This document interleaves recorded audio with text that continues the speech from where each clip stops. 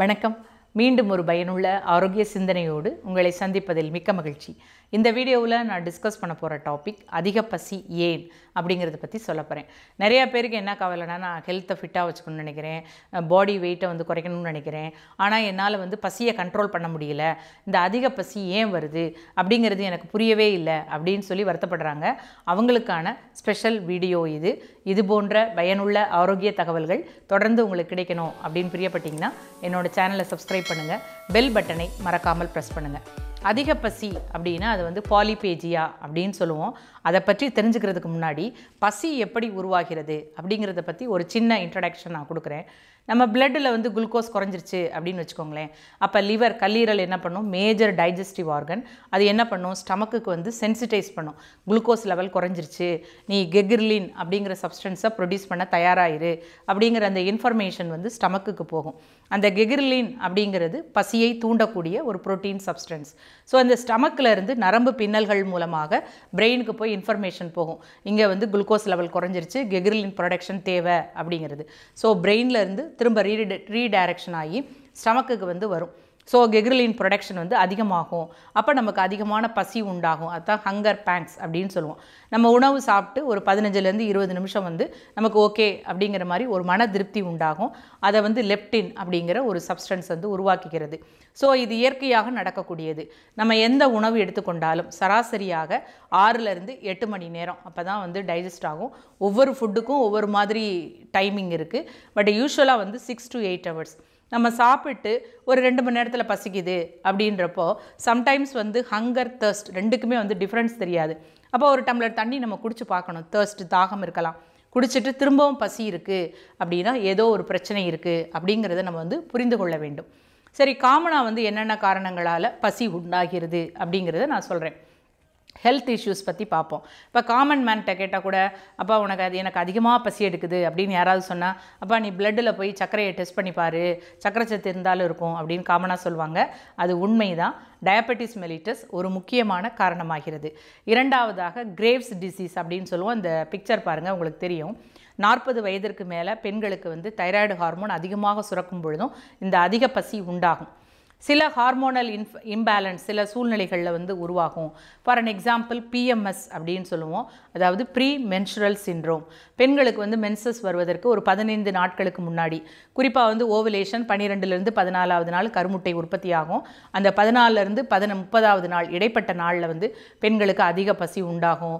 தலை சுற்றல் வரும், வாந்தி வரும், கோபம் வரும், டென்ஷன் வரும். சில பேருக்கு மலச்சிக்கல் உண்டாகும், சில பேருக்கு லூஸ் மோஷன் போகும், சில பேருக்கு ஃபீவர் வர மாதிரி இருக்கும்.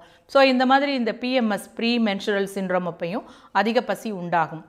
அதே போல் பெண்களுக்கு மெனோபாஸ், அதாவது ஈஸ்ட்ரோஜன் லெவல் குறையும் பொழுதும் இந்த அதிக பசி உண்டாவதற்கு வாய்ப்புகள் இருக்கிறது.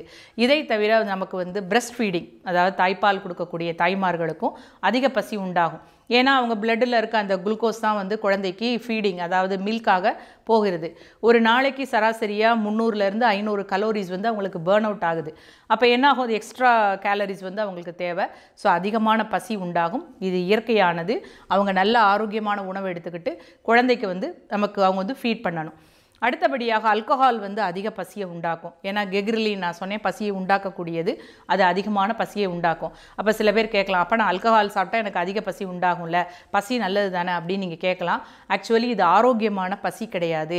அப்நார்மலாக கெகிர்லின் ப்ரொடியூஸ் ஆகிறதுனால அதிக பசி உண்டாகும்.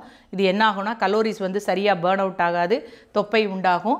அதே போல் ஹார்ட் டிசீஸ் நிறையா வரும். ஸோ ஆல்கஹால்னால் உண்டாகக்கூடிய பசியானது நல்ல பசி அல்ல, அதை நீங்கள் புரிஞ்சுக்கணும்.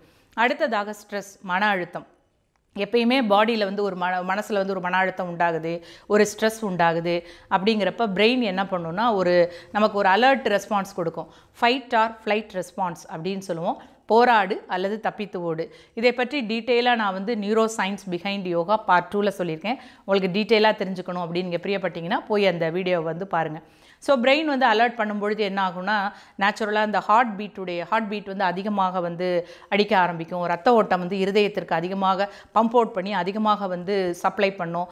லங்ஸுக்கு அதிகமான சப்ளை போகணும். அதே போல் டிஸ்டல் பார்ட்ஸ், அதாவது கை கால்களுக்கு ரத்த ஓட்டம் நிறையா போகணும். ஸோ வேகமாக ஒர்க் அவுட் ஆகும். அப்போ வேகமாக ஒர்க் அவுட் ஆகும்போது அதிகமான கலோரிஸ் வந்து பேர்ன் அவுட் ஆகும். அப்போ கலோரிஸ் குறைஞ்சிருச்சுன்னா இது குளுக்கோஸினுடைய லெவல் வந்து குறையும். ஸோ ஆட்டோமேட்டிக்காக நமக்கு வந்து அதிகமாக பசி எடுக்கும்.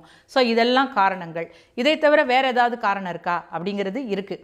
நம்முடைய லைஃப் ஸ்டைல் முக்கிய பங்கு வகிப்பது உணவு. நம்ம என்ன மாதிரி உணவு எடுத்துக்கொள்கிறோம் அப்படிங்கிறது இருக்குது. இப்போ மாவுச்சத்து, நம்ம என்ன மாதிரி உணவுகள் எடுத்துக்கொள்கிறோம்? மாவுச்சத்து, புரதச்சத்து, கொழுப்புச்சத்து, அதே மாதிரி விட்டமின்ஸ், மினரல்ஸ், இது எல்லாமே நம்முடைய உணவில் வந்து ஆட் ஆகிருக்கு.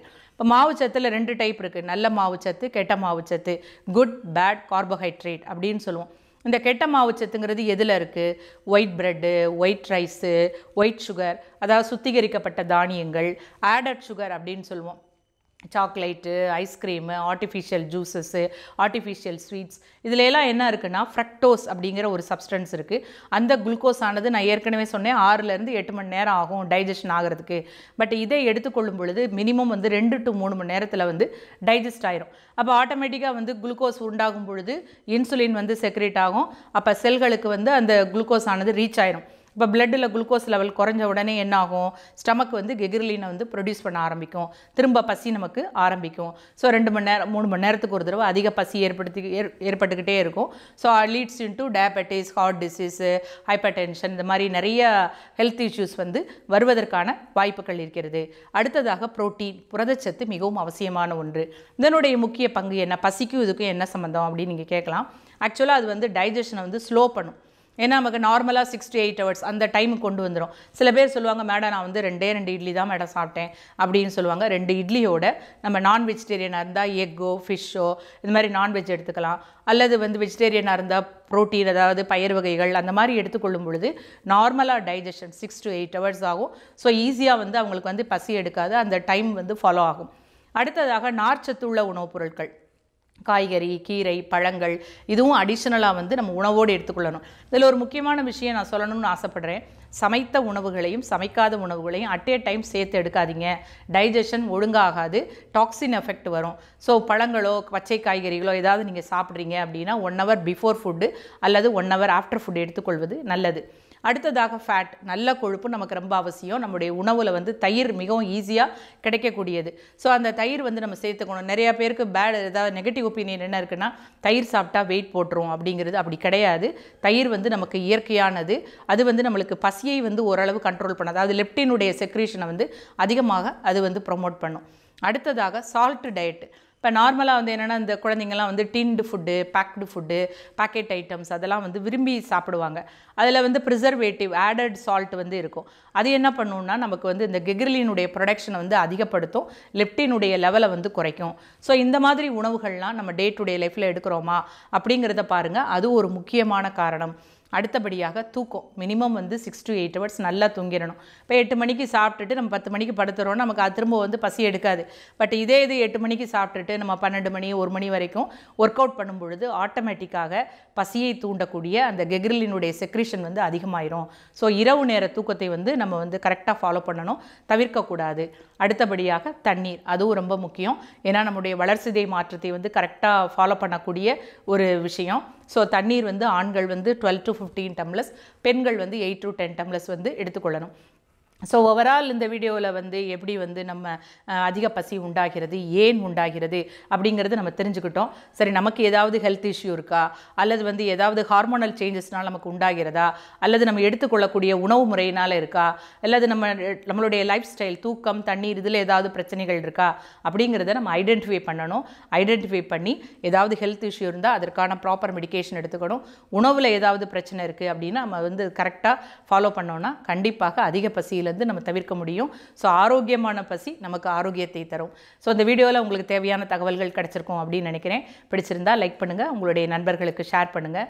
இந்த டாபிக் ரிலேட்டடாக ஏதாவது டவுட்ஸ் இருக்குது அப்படின்னா கீழே கமெண்ட் பாக்ஸில் போடுங்க. உரிய தகவல்கள் அளிக்கப்படும். இது போன்ற பயனுள்ள ஆரோக்கிய தகவல்கள் தொடர்ந்து உங்களுக்கு கிடைக்கணும் அப்படின்னு பிரியப்பட்டீங்கன்னா என்னோட சேனலை சப்ஸ்கிரைப் பண்ணுங்கள். பெல் பட்டனை மறக்காமல் ப்ரெஸ் பண்ணுங்கள். மீண்டும் சந்திப்போம். நன்றி.